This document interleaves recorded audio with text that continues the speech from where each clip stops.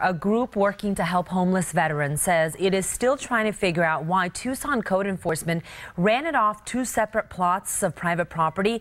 And now we are hearing another group for the homeless may be behind it. Veterans on Patrol says it specializes in homeless veterans, but works to help other homeless people trying to get their lives together and get off the streets. Now, the group is set up at a new location owned by a man who says he will not allow the group to be a runoff. KGUN-9 on your sides. Craig Smith is live there just north of Santa Rita Park. Well, Guy, here we are. This is where that group called Veterans on Patrol has set up to help homeless people with food, clothes, and medical care. But this is their third location. They say they've been run off from two other sites, and we're finding out a group that works with homeless people may be behind this. Veterans on Patrol says it works with organizations like the VA to help vets find permanent housing. It tries to keep them fed, clothed, and healthy in the meantime.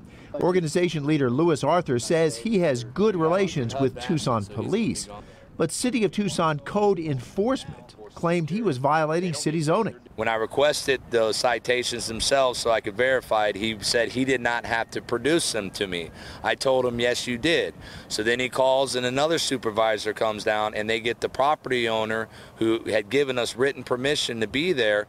They threatened him, so he revoked the permission. Then they told us we had 3 hours to pack up a 6 to 8 hour job or I would be arrested for trespassing. Arthur says Tucson police stepped in and convinced code enforcement to allow more time for the move. Now the group has moved to some land owned by Ian Ornstein of HMS Fasteners. He says even if code enforcement pressures him, he will not be forced to evict a group he sees as doing a lot of good. It's absolutely taking care of people, and the veterans are phenomenal. They need to be taken care of.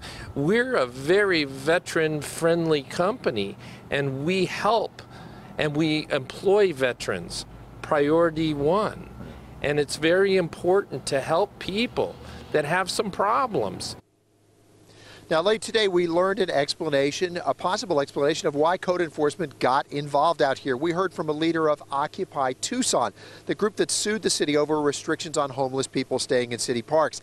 He says he called up the Tucson city attorney and threatened to sue because it looked to him like the city was allowing Veterans on Patrol to do things it would not let Occupy do, and he said he would sue on the basis of unfairness. Now, it looks like there will be more to come on this story, and we will continue to follow it. Reporting live, Craig Smith, KGUN-9 on your side. Thanks, Craig.